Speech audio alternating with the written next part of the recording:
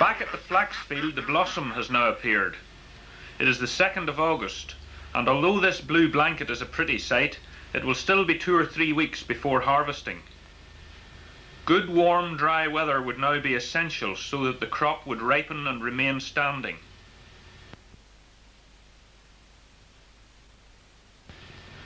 About the middle of the month, Sandy cuts the rushes, which will be left for a while.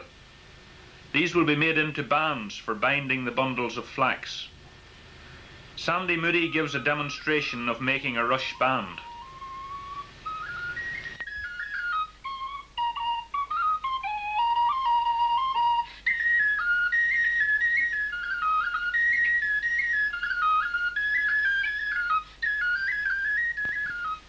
The harvest weather which Tom had hoped for did not come, as the end of August again brought rain and wind.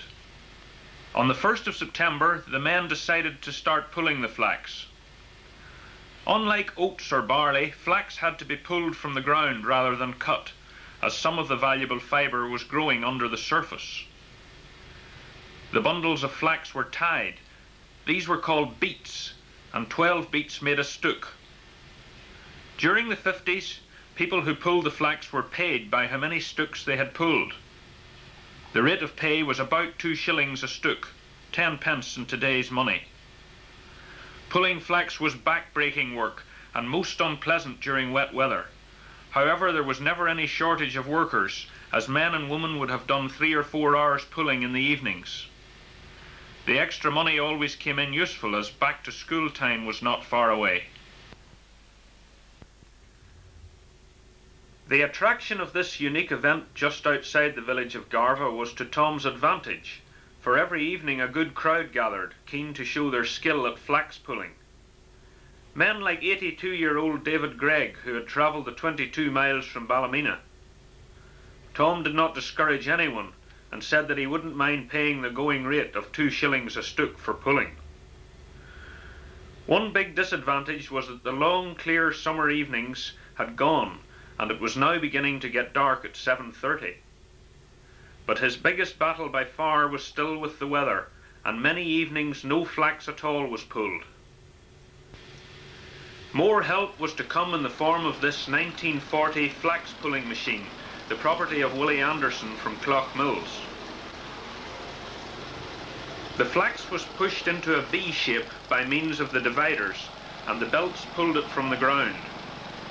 More belts and wheels transported it along the platform, where the men lifted it off in beats.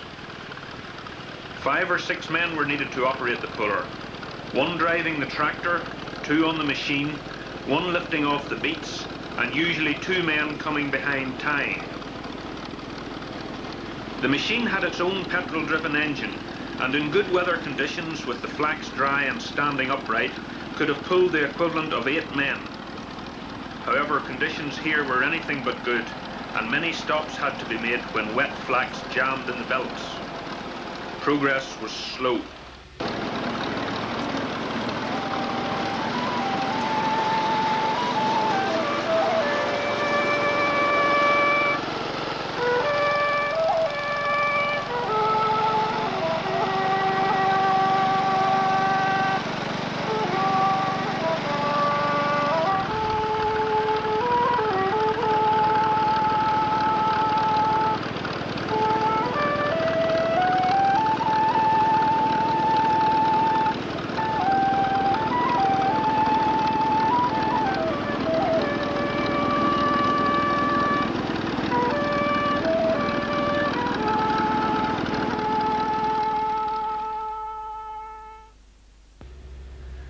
With half of the field pulled and stooked, Tom decided to fill one of the 2 lint dams.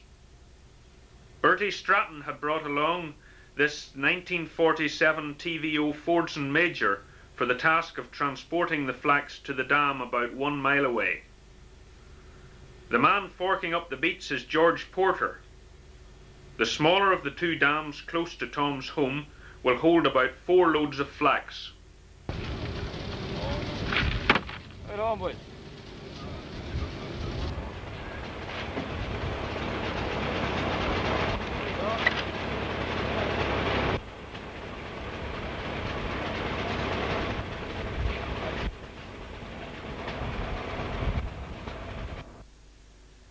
first load is on its way to the dam, and you can judge that it is quite heavy by the way Bertie's Fordson is steaming. This dam was last in use about 33 years ago, and needed quite a bit of work to restore it to its former glory. The dam had been filled with water from a small stream which ran about 20 yards away. With the weather we'd been having, Tom had no problem finding enough water. The flax is forked into the dam heads down. This process is called retting and would normally take 10 to 14 days in warm weather conditions. However, it is now mid-September and the days and nights are getting colder. Retting causes the outer wood to rot away, as we will see later, and leaves the flax fibre ready for the various other processes through which it has to go. The men worked late that night and got the 4 loads into the dam. The flax had to be totally submerged in the water, and in order to achieve this, weights would have to be put on top.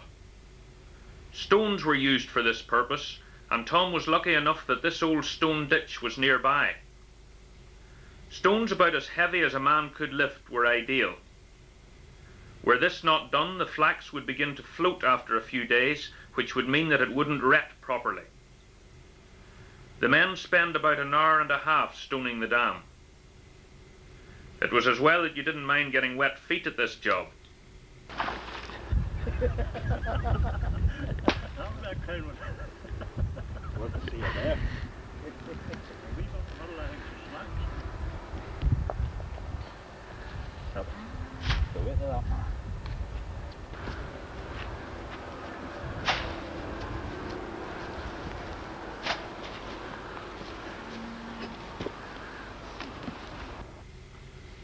Tom's 2 sons now tramped down the flax, again ensuring total immersion. This dam will have to be tramped morning and evening every day for the next 2 weeks. In days gone by, running over the stones on a lint dam was a favourite pastime for the young people. The risk of getting wet, especially if you were wearing your school shoes, added to the excitement.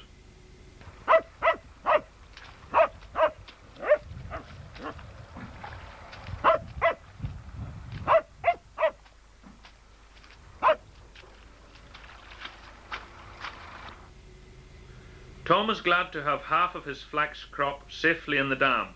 However, the other half is still growing in the field.